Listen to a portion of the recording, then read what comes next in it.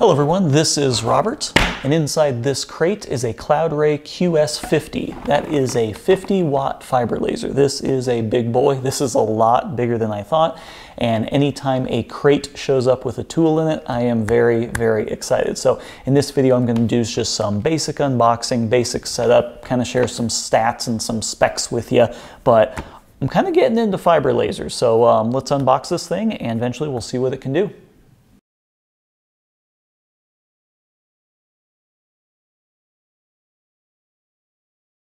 So I know I've probably said a couple times I'm not going to do any more laser reviews, but when Cloudray reached out to me, I thought this would be a really good opportunity to compare the GWIC G2, which is a more commercial, hobbyist level fiber laser, to something much more industrial, the 50-watt Cloudray laser. These are very different, even though they are very similar on paper. So I thought it'd be kind of interesting to see why there is the price difference and what the difference between these two really is.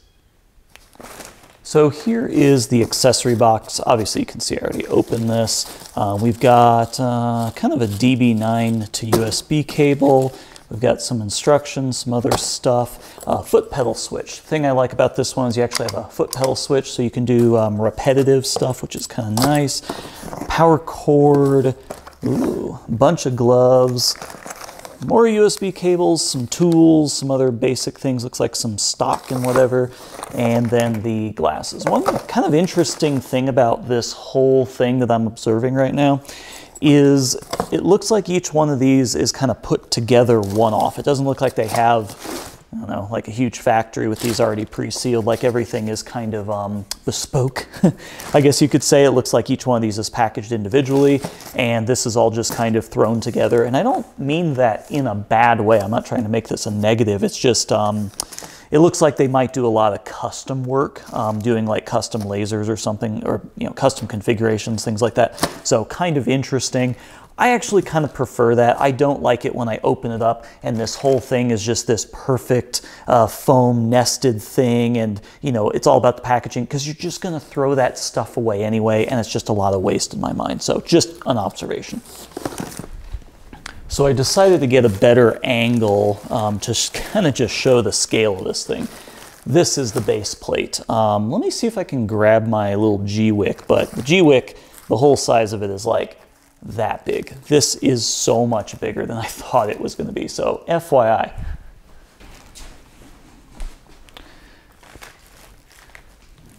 So yeah, that is the entirety of the GWIC resting on just the base plate. So this is making me pretty excited. This is a big boy.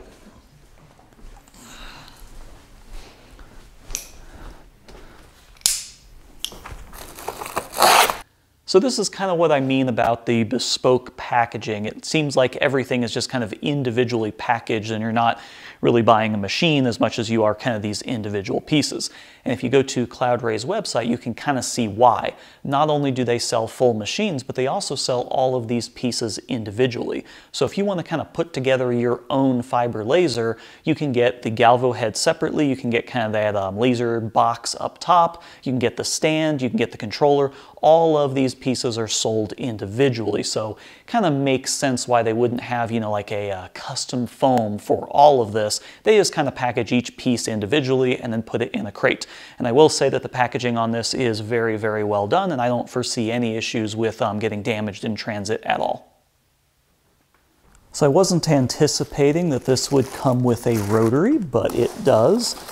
And this is the nicest rotary I've ever seen from a laser. Granted, I haven't really done industrial stuff, but I'll weigh this later. This is a nice solid piece with a legit chuck. Yeah, this is pretty cool. You got the jaws and everything in there. So nice rotary. I'm guessing that this is the main arm, the vertical structure of it. The pew-pew head seems like it's right here. The base is down there, the laser fiber source. So I'm never really entirely sure how much people want to see something getting unboxed and me just sitting there unwrapping things, but I don't know, here you go. I left it in. You can skip ahead if you want. But once again, everything was extremely well packaged, and it almost kind of bummed me up because there's always a ton of packaging to get rid of once you unbox something like this, but so it goes. So I know this is a bit of a weird angle, but we've got the actual head here. Yeah, it just comes, wow. That is big. The video makes it look really small, but yeah, so that is the actual laser head with the galvo on the end that is connected to fiber source over here, and then the bed. And once again, just off camera, you can see the G2 just to kind of give you a size comparison. So I'm going to go ahead and get this out and put all this together. So I'm not sure how much of this I'm going to show because it's all pretty straightforward. I think the biggest issue is just kind of maneuvering everything around because you got this big bundle of fiber going between the fiber source and the actual head. So, you know, they're kind of awkward to maneuver around, and the base is actually relatively heavy. It's not like, you know, too heavy, but it's just kind of this big heavy box. Think of like a really old, you know, desktop PC. It's just, you know, kind of chunky and heavy. So that's really the only thing here. So assembly is really straightforward. You basically have 4 screws that are going to hold the column down to the base, and then you have another 4 screws that hold the laser head to the column, and that's pretty much it.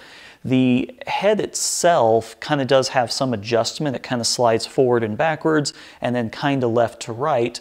And when I was looking in the manual trying to figure out, you know, exactly where I'm supposed to be positioning it, I couldn't find it. And the more I thought about this, it's kind of obvious, is it doesn't really matter where it's positioned. As long as it's lined up and it's not just, you know, crooked or sideways or something like that, you should be fine. It's just adjustable so you can slide the head back if you need to fit something else on there, slide it forward. So you just kind of put it where you think it should go. And then when we actually get into the setup, you can, you know, use the laser dot to shine a grid down on the bottom and just kind of make sure it's lined up for whatever it is you're going to be engraving. So now that we have this all put together, let's talk about some specs. This is a 50-watt fiber laser. So inside here it has a 50-watt fiber source from Raycus. This is actually the same company that makes the fiber source that is in the GWIC G2, but that's just a 20-watt. This is a 50-watt, so more powerful. Both of these and most all lasers are going to be the 1064 nanometer wavelength, which can do all sorts of metal engraving. More on that later. But that's what's inside here. You also have the controller. The interesting thing about the controller is this can work with both EasyCAD, which pretty much everything works with EasyCAD, but it can also work with Lightburn, which is pretty exciting for me because that is kind of what I use for my other lasers as well. You've got the actual laser over here, the galvo head, the height adjustment. The height adjustment is how you focus the laser. Speaking of focusing, this has kind of an interesting focusing mechanism. I mean, this is kind of how they all do it, but you have this little 2 laser beams here, and they basically come together, and you just spin this up and down until the 2 beams focus on one point, and then you are focused. The GWIC only has like this 1 beam kind of thing, and it's a lot harder. Many reasons, I'm not going to go into it, but the dual beam is actually just much, much easier. The actual work envelope of this is 200 by 200 millimeters, which is actually quite large, as you can see from this big machine. So it's about 7.9 by 7.9 inches, which is pretty nice. They also do have an option to switch out the f theta lens for a smaller, so you can go with a 110 by 110 if you're looking for kind of more fine detail. If you're only going to be doing really small stuff, you might want to go with the 110 by 110 because you're going to get more kind of resolution in that smaller area. The f theta lens is basically what takes the beam that comes straight from the galvo out into the base and then kind of, you know, adjusts it and compresses it for the different size. I know I'm like really glossing over this, but that is basically the lens that is going to focus or project it down into the footprint of the workable area. For the controller, you have this nice big metal box. It's pretty heavy duty. You've got the emergency stop. This turns on the controller and that turns on the laser switch. And on the back side, it plugs into this little foot pedal. This is more of an industrial machine. We'll talk about that next, but the focus of this machine is much more industrial, as I'm just saying. Having a foot switch, you can just sit there and press, go, reload, press again, reload. You can do things like serial numbers, things like that, to where every single one increments up, and the foot switch is really nice. I also like this because I can be kind of away from the machine, look away, put on my glasses, hit the button, and not really have to interact with it, which is kind of nice.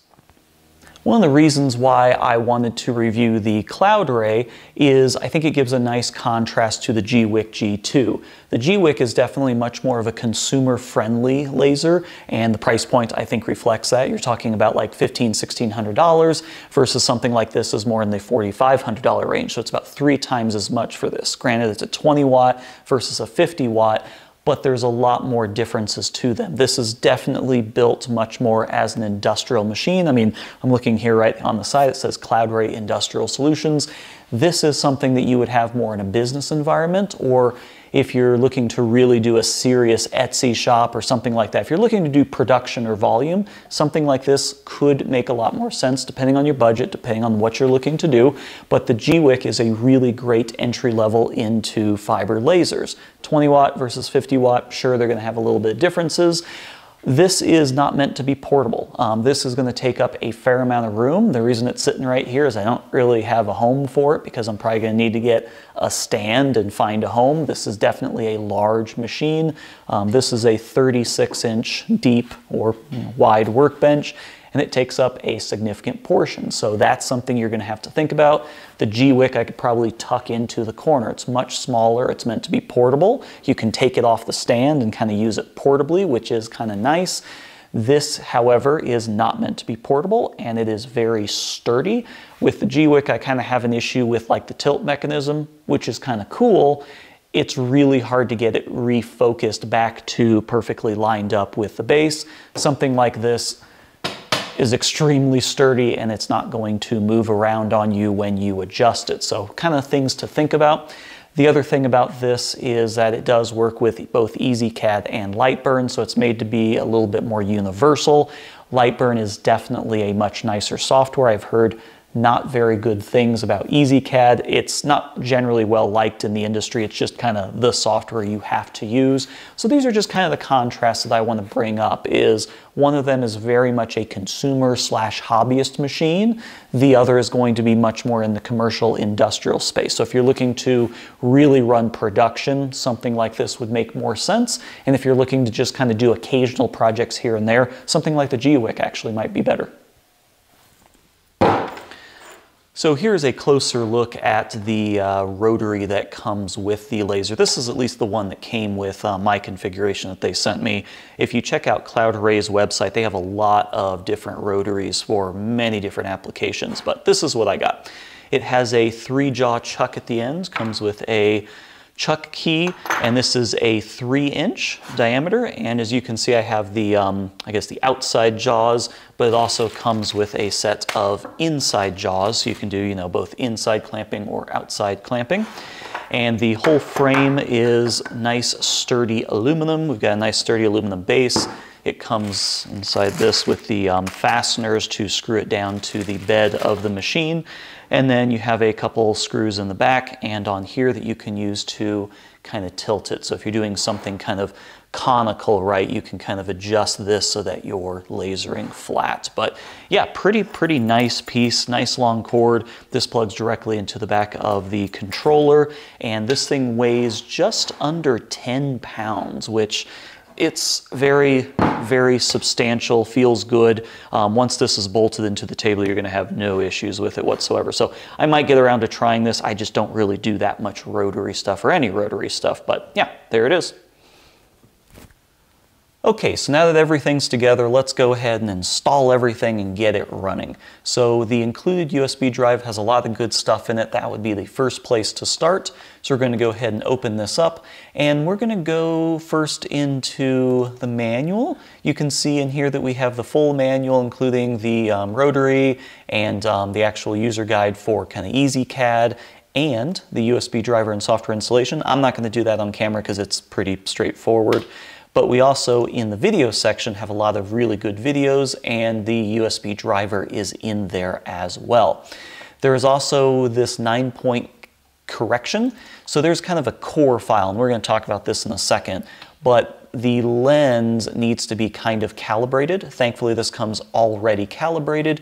But here's what the process looks like, is it basically marks out this grid, and you can see it's kind of squished and weird there. And then you're just going to basically put in these numbers, put in these parameters, and then you will get a nice clean box when it's done. So kind of interesting, but that is the calibration that is done. So what we're going to do is we're going to go straight into the software, which is EasyCAD.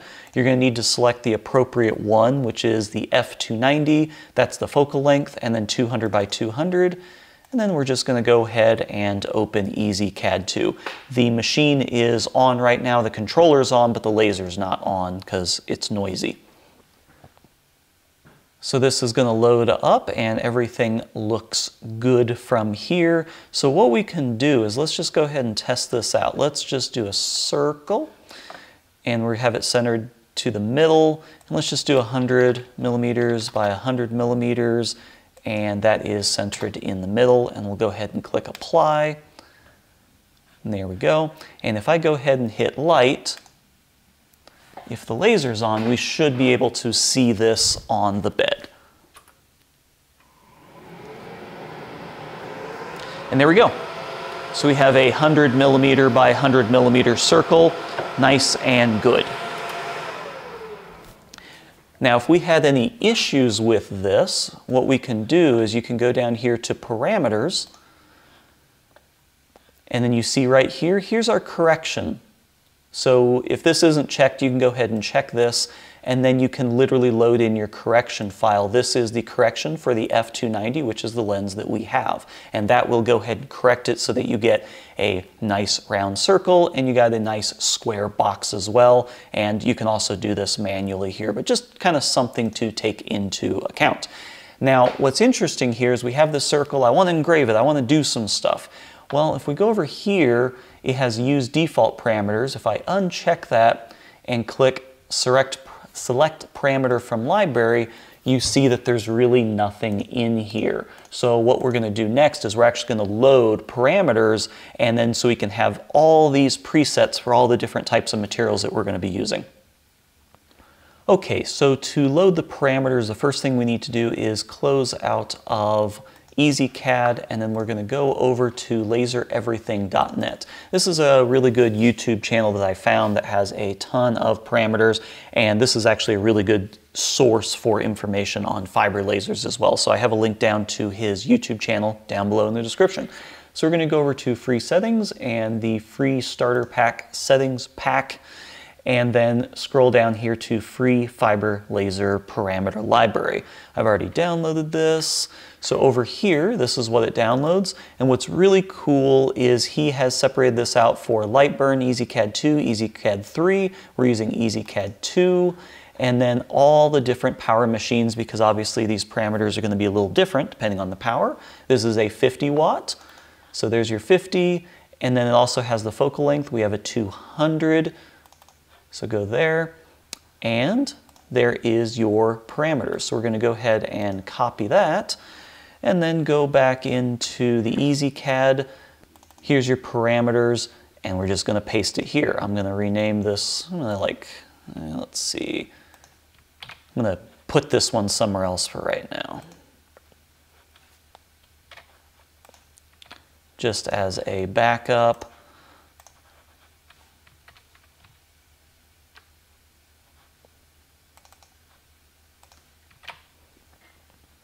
And there we go. So now we have the parameter library. So we're going to go back into EasyCAD.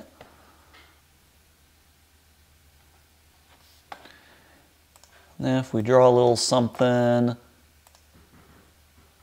select parameter library, look at all that. Steel, general, deep engrave, white finish, aluminum, all of these wonderful, wonderful parameters, everything into leather. So this was a really cool find. Definitely go to his YouTube channel and subscribe and support him, because this is absolutely fantastic. The other cool thing about this is because it's for all the different powers, you can use this on the GWIC 20 watt, or if you have a different power laser yourself, you can use this for pretty much anything. So this is kind of a bit of a game changer.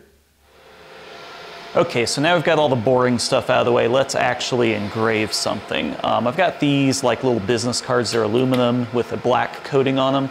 They do really well on this machine, and it comes with a pack of these. So if we hit F1, we can see that this is our pattern that we're going to do. I'm just doing some text here, so I can lay that over top, and then hit F2.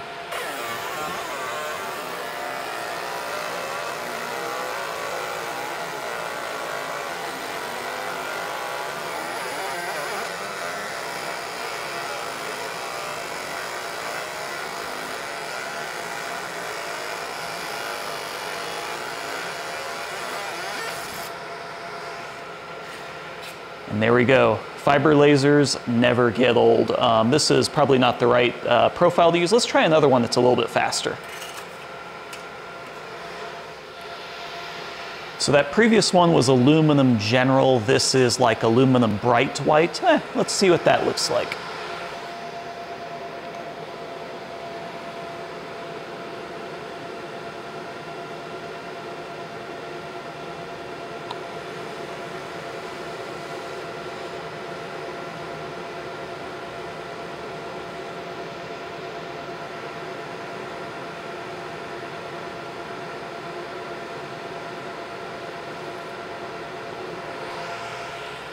Nice. So yeah, everything looks to be working pretty well. Let's test out a couple other things. Do you have some old dirty pennies that you need cleaned up? Fiber laser to the rescue.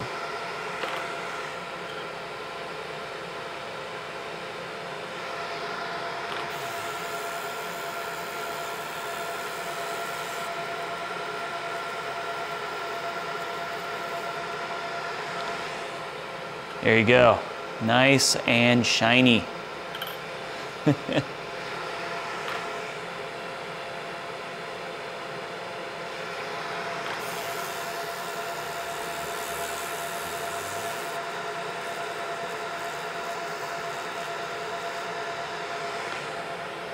It's maybe a little bit too clean, but it's pretty cool.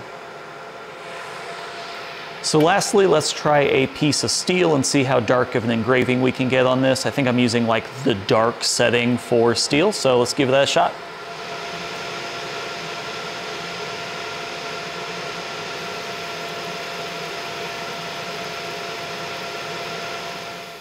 So I'm not going to make you watch this whole thing. It ended up taking a lot longer than I think, like maybe 10, 15 minutes, something like that. I was just using one of the presets, and the speed was really slow and the power was really low, which was kind of interesting. But you always got to play around with these things. You know, this is the first time I'm messing with this fiber laser, so, you know, messing with the parameters. So it's just something you got to really mess with and tune and tweak, and you can obviously rewrite those parameters into something that works better for you. But the good news is it definitely seems like it's doing something on the steel, so that's nice. So yeah, overall it came out pretty good. There's a little bit of, you know, visible cross-hatching down here and up there, but the contrast is really good. It can absolutely mark into steel. I need to play with those settings a little bit more because that was obviously very painfully slow. I think it was set to like 80 millimeters a second. I think this thing can do like 7,000. So yep, once again, just got to always kind of tweak the settings, but no issue with clarity, crispness. Everything looks pretty cool, and it can definitely mark steel.